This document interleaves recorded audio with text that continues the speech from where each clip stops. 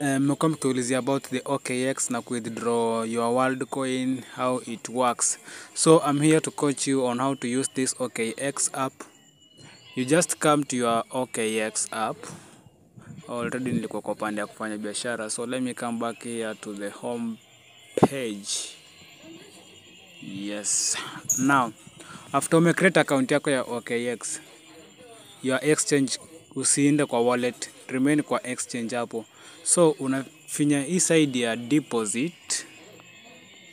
So ukifika kwa deposit, so you choose your search there, your world, andika tu Worldcoin, ndio hiyo Worldcoin. So hiyo Worldcoin itakuja, but for now unaona haikuji. So you have to go up to down, huko chini kwa W up exactly chini ya wing hapo hivyo. So maana chini ya wing kuna Worldcoin hapo. So ukifinya Worldcoin unaenda kwa WLD ERC20. So unafinya hapo.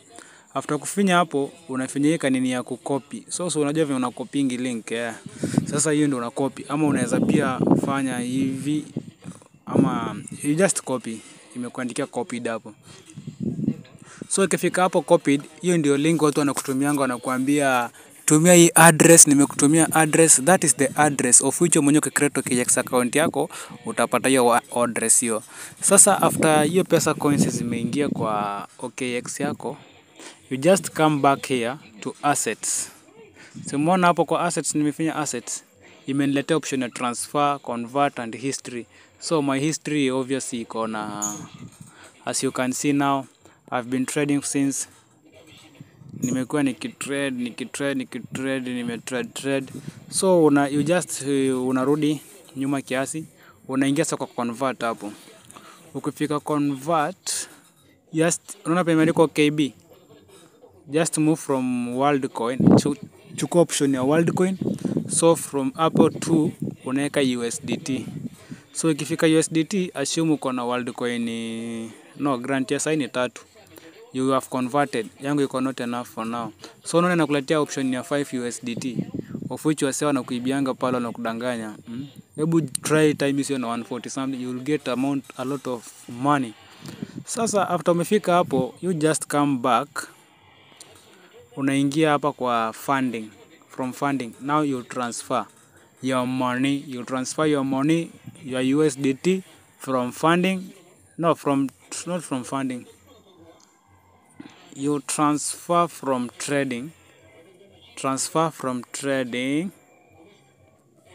After transferring from trading to funding, of which uko na kama hiyo 3, umepata hiyo, si tumeona hiyo 3 Worldcoins ni kitu kama 5 USDT.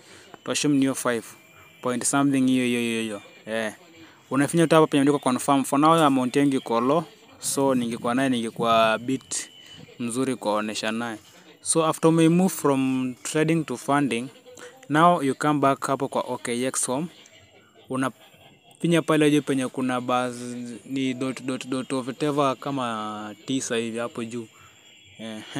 So ukiwa hapo juu, you see now your account hapo yangu kama unaona iko verified. Unakuja hapa kwa buy crypto, P2P selling, hiyo ni person to person. So unatoka, so hapo kuna option ya buying. Sasa kama hiyo wewe already unikusell, una sell. So unakuja hapo kwa sell. Hiyo pesa yako yenye iko nayo itakuonesha hapo juu, yangu ni 00, so umeona. Sasa ukiwa hapo, assume ni Mamush ndio ako online na order limit yako inatosha kitu kama 1000. Sasa unafinya hapo kwa sell. Ukiwa kwa sell hapo, now unaandika hiyo amount ya USDT yenye uko nayo, ama unaweza finya tu part ya maximum hapo, of which yangu ni 0.00. So of which maximum yako kama ni 5 point something hapo hivyo, itakuwekea yote hapo hivyo. Tuassume ni hiyo 5. So umeona hiyo 5 ni 747. Now you sell USDT. Unafinya hapo kwa sell, of which yangu balance ni 0, ingeenda huko juu.